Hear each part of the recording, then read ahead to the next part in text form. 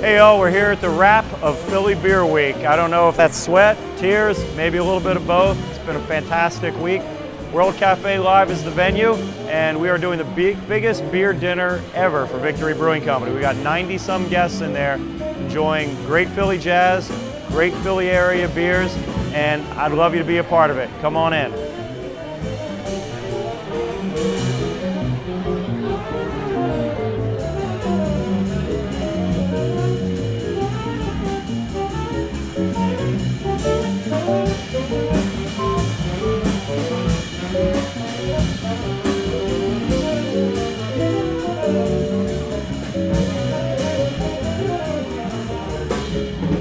When I was collaborating with Lisa, who you just met, regarding what we were going to do for Philly Beer Week, obviously we were going to do something involving beer. That was pretty simple. But since we were dealing with a live music venue, we thought that we shouldn't exclude music as an option here.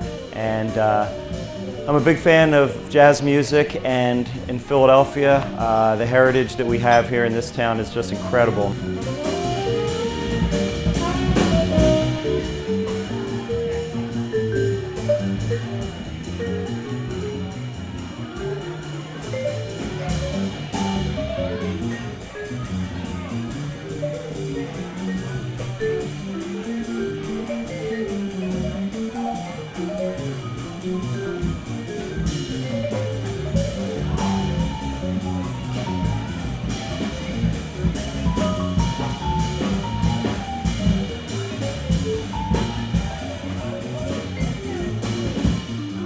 World Cafe Live, folks. Still here with Chef Matthew Babbage.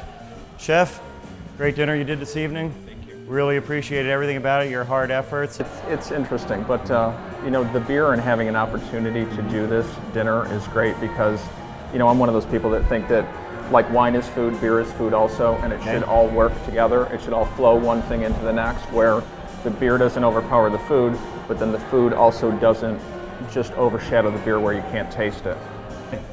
A few of the things were, I'm sure as people ate them, they had to take more than one bite to actually start to taste all of the different flavors.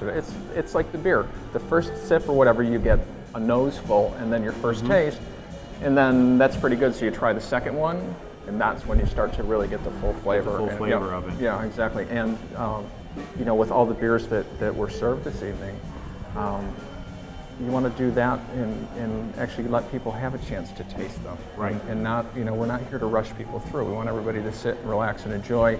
So from each course and each beer, they get a chance to really check out what's happening. Right.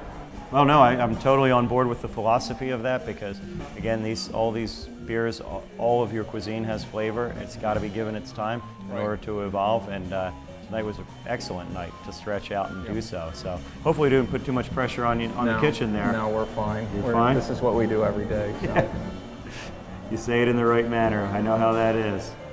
Well, Chef, I'm happy to be here at World Cafe Live and doing the closing event of my beer week. It looks like you survived it in pretty good shape as well. So this was a great close for us too. It was just a great opportunity to have you here. So good, appreciate that. I'll be seeing you soon here at World Cafe Live again. Thanks. Thank you.